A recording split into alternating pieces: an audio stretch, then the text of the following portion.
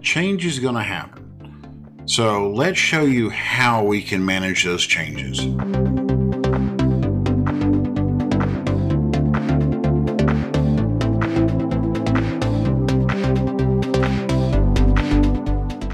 So in this video, we're going to show you how to change the data inside of your fittings when something changes in the spec. Maybe it's a description, maybe it's a tag, you know, who knows. The CAD administrator has gone in there, made some changes, and we're going to show you how to handle that as a designer. So we all know that change happens as fast-paced as a lot of our projects are. Sometimes we start modeling before we get the specs built to start designing. And so the CAD administrator will give you kind of a bootleg copy and say, hey, here's your specs, go run with them. And then, you know, finally gets them back from the checker. The checker, you know, has some marks. We're going to put those out there. And so, you know, now we've got to change our information. So let's take a look at our OLED over here, okay? So right now we have this called out as a Socolet 3,000 pound CS ASTM 150, okay? Let's say that something comes up and it says, hey, we need to put this as a SOL and we want CL 3000. So the CAD administrator will come in to the spec editor, okay? And we're going to go here. Here's our Socolet. And then we're going to go to, okay, we're going to have to change this on the data file. So normally I would go into the data file, change it, but I don't want to get too far into the weeds as far as spec editing. That's in a much later video. So we're going to come in here and we're just going to say S-OL, I would just say SOL CL 3000. Okay, and we're going to hit save, and so now we have SOL 3000 CS, and we're going to save this. So we're going to come over here and we're going to hit save. We're going to minimize that. And so the way that CADWorx works, okay, is that when you load up a model, it loads up the spec at that time. It does not automatically upload it or change it whenever there's a change in the spec. This helps with efficiency. It's not having to constantly hit the server back and forth, or you know, wherever your files are, it loads it up once. But you can make that change. You can see that change. So once your CAD administrator says, hey, I've updated the specs, please check them out, or please update your lines, you can come over to your spec, and we're going to look at, where's my OLEDs here? So we're going to go here. Oh, we don't have reduction size. So let's set our reduction size to 4-inch. And here's our OLEDs. Now you can see that it still says Socolet 3,000 pound. So we're going to hit refresh or reload. So if you come up to the top of your CADWorx spec view and you go next to the last button, which is reload PRJ file. So we're going to hit reload PRJ file. And you can see that the SOL, the Socolet, has been changed with the CL150. Okay, now this does not get automatically pushed down to CADWorx. It does not get pushed down to the model, and so you're going to have to do some manually updating. You know, so If you click on this, you can still say it says Socolet. And we're going to do a convert from PRJ data. And so what this command does is that it basically will pull in the information to your model and update the fittings that you tell it to change. Okay, so we're going to hit enter. Okay, it's saying select components. So we can select all of them if we wanted to. But in this instance, we're just going to hit this one. And we're going to hit OK.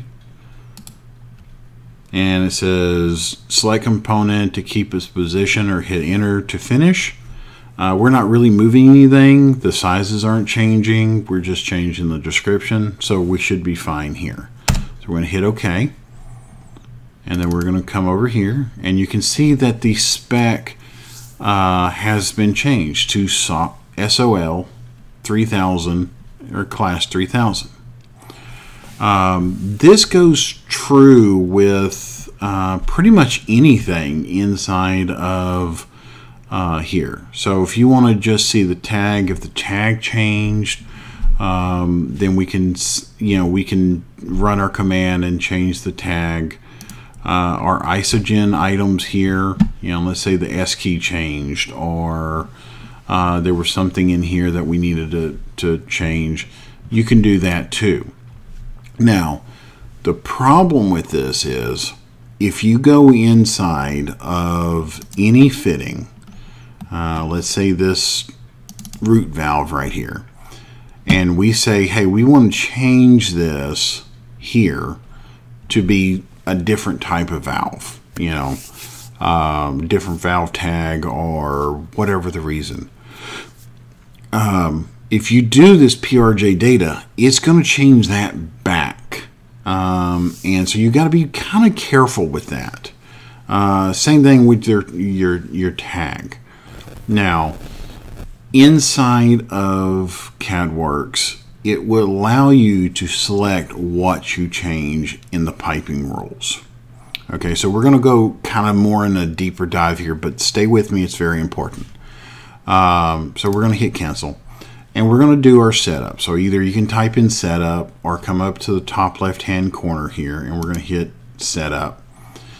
And then about 3/4 of the way down on this sheet, you will see apply change data rule. Okay, this is very important.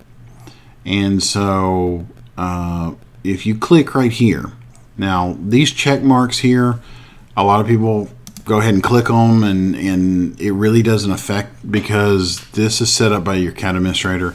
Again, deep dive, don't want to get into that right now. So we're going to click right here. You can see where it says custom data, and then there's like this box with 3 dots. That's where we want to go. So if we click on that, you will see all these items right in here, okay, that you can choose. Your size, your short description, long description, tag, variable length, isogen data, line number, custom data. This is very, very important. Now, what I usually do is I focus on the one thing that needs to be changed. And so we're going to select all. Okay. Now, when we select all and you see every one of those check marks there, that means nothing's going to get changed. Only the items that do not have a check mark will change. So right now everything is protected. So if you do a change size or a change spec or convert from project data, nothing's going to change on that fitting. So if we wanted to update the tag, let's say, okay, and we're going to come back over here and we're going to hit OK, and we're going to hit save or close, or you can come over here and hit apply and close. We're going to hit save and close. Okay. And we're going to go ahead and go back into our spec. And we're going to go ahead and change this SOL back to normal. Okay. We're going to hit apply. And then we're going to hit our tag, and we're going to change this as SOL 1001. And we're going to hit apply. Okay. Then we're coming up here, we're going to hit save. Okay, this is what your CAD administrator should be doing, unless you're a small firm and you are the CAD administrator and the designer. Been there, done that. So we're going to come over here and we're going to refresh our spec. Okay. You can see that the socket has been changed again. Now, what I'm going to also do is show my tags. So if you come into settings, go into the view, we're going to hit show tags. And then we're going to come back in here and go,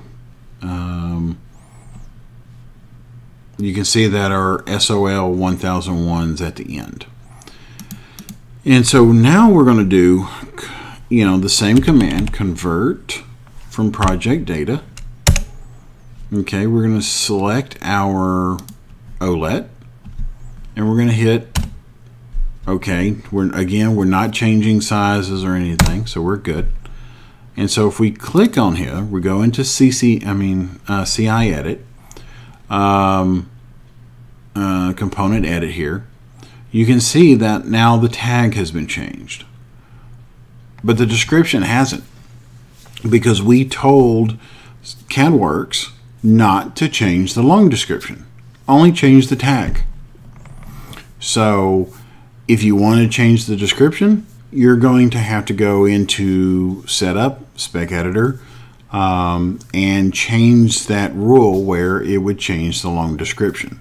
Now, if any CAD administrators are watching this, that is one of the rules that I set as allowing the designers to change. Because of basically this reason right here. So, if you want to do something different, by all means, but this is what I've always done. So, again, a thing you have to watch out for is, because we had everything unselected, you can see that our line number here on this root valve is P1407, because we didn't change the line number. We told it it's okay to change the line number.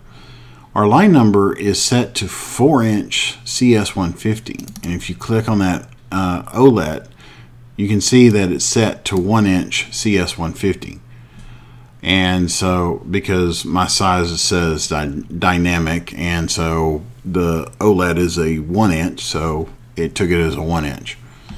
And so, anyway, I hope that helps you understand how to change data from the catalog or from the PRJ when something gets changed into the spec. Please remember to like, share, and subscribe. And if there's any videos you would like to see, please hit me up and we'll try to get them in as soon as we can.